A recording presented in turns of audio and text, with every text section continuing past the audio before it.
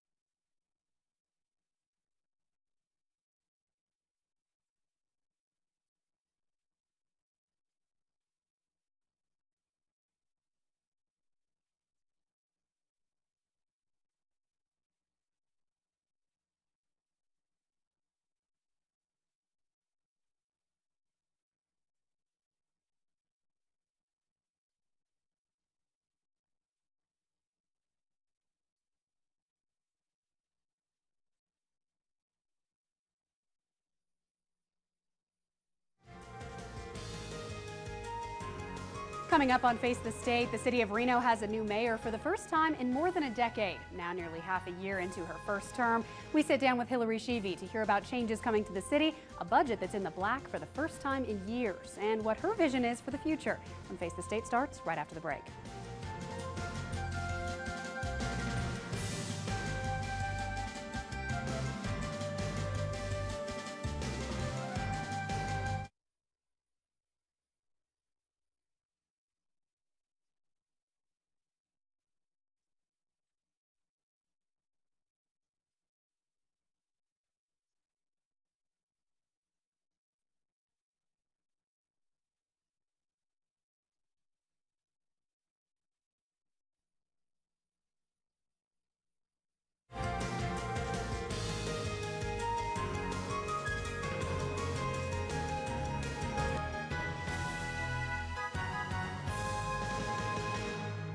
Welcome to Face the State. I'm Ariana Bennett. Thank you for joining us. Well, it's no secret this is a big time of change for the biggest little city, with the economic recovery finally showing up in the budget and population growth coming our way fast.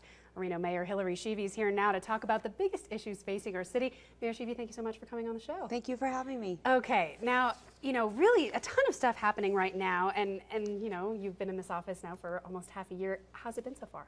Oh, it's been great. I mean, there's so many wonderful things about our city, but obviously I think it's very different from being a council person to being the mayor. But it's been amazing. I mean, it really has, and we've been incredibly busy, so far I can't complain. What surprised you most about taking this office and what it's been like? Oh, that's a great question. Let's see, what surprises me the most? I can't say that any one thing surprises me the most, except for I think that this is one of those positions where you have to remain so incredibly dedicated to your city, and so it's probably why I love this job so much.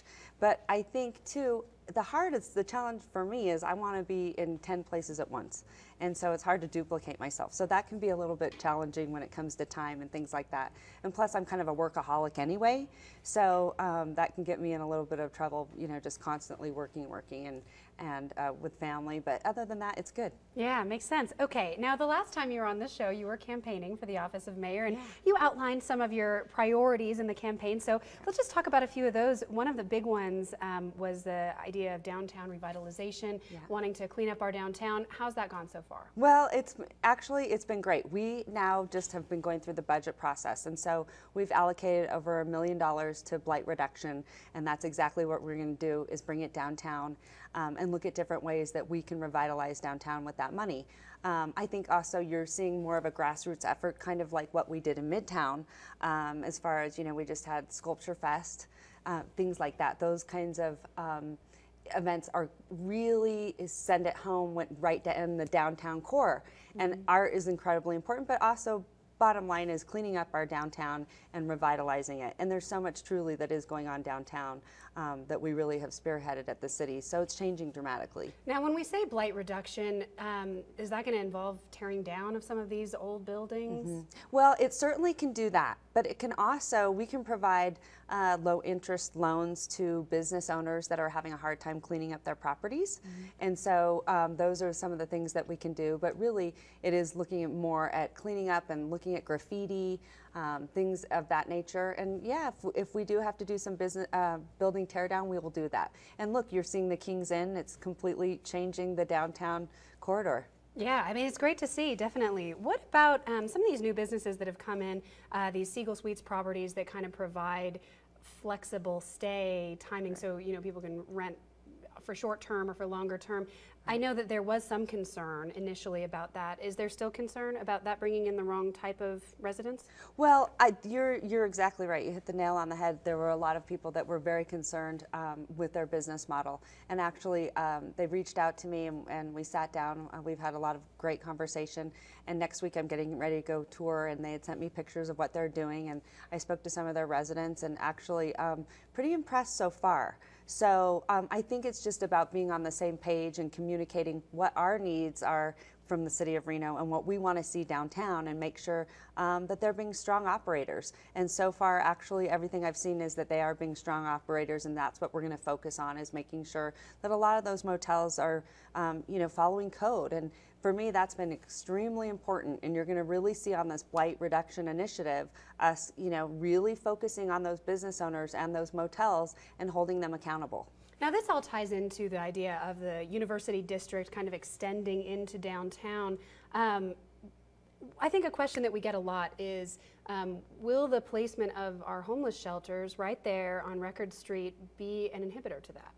Well, I think if you look at a lot of major cities, you have homeless shelters downtown. So it obviously is something that we have to really look at and make sure, because you have to provide accessibility to services and things like that. And so I think it also comes down to us really making the right decisions when we come to planning our city, and where we strategically put things. But that goes back to our master plan and making sure that our downtown has everything that we need it to have. So I don't think it's rare when you have a homeless shelter downtown. That's very typical.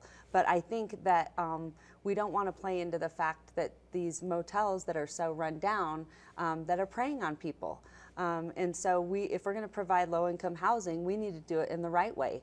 And so that's something we will continue to focus on. Where does the University District program or idea stand now? Well, it's really exciting. I will tell you, RTC is looking at the whole corridor, and you know, bringing that the transportation piece into it, and bringing that down to Midtown, and really changing the dynamic. And you're seeing some economic development up there, kind of like what you've seen on the Riverside. So you have sort of the same hub, coffee, and then you're going to have Soup 2 is going to be up there. And so, yeah, so you're going to really see this change in dynamic of economic development that is really going to be conducive to the university environment. And that's really what we want to create. We want to create this environment for the students. So that's what's happening. It's taking shape now, and I think you probably won't recognize it in the next 2 years. But you can see it. I mean, you can see the change, especially if you go away for a little bit and come back. Reno looks like a completely different place than it did 5, 6, 8 years ago. It really is kind of amazing to see how much it's grown up. Right, and it does, and it can change fairly quick. So, and I also think too, the momentum here. You're really starting to see, with the recession sort of turning around in the economy, people are really starting to invest in businesses. And one thing that we're really talking about at the city of Reno, and we just saw it with this $10 million surplus, a lot of people think, wow, did you just find this out of nowhere? But really, that's not the case. And we've been talking about it, and it's called the Tesla effect. And that's really what we're seeing, and so it's going to really change our city and the things that we can offer. Yeah, I want to talk a little bit more about that a little bit later on in the show. First, I want to get back to another one of your big projects that you campaigned on, reinstating the neighborhood advisory boards. Why is that something that you were so keen on? Well, I think it was probably one of the biggest mistakes that we had made when I was on the city council. And one of the things is that I don't think I realized how important that was, because I being the at-large council member, I don't get a NAB. So, but what I realized was when I was campaigning, first and foremost is listening to the people. That's the number one issue, the number one thing that they wanted the most. And when I campaigned on making sure that everyone had a voice at City Hall. And that's exactly what the NABs do.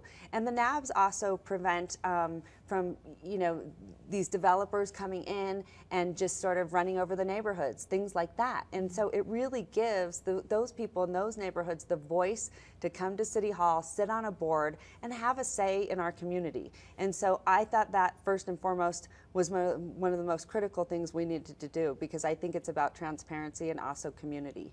Has there been a lot of interest in that, a lot of takers? Oh my goodness, you cannot believe it. It is unbelievable, the applications that we've received, the amount of applications, the amount of interest.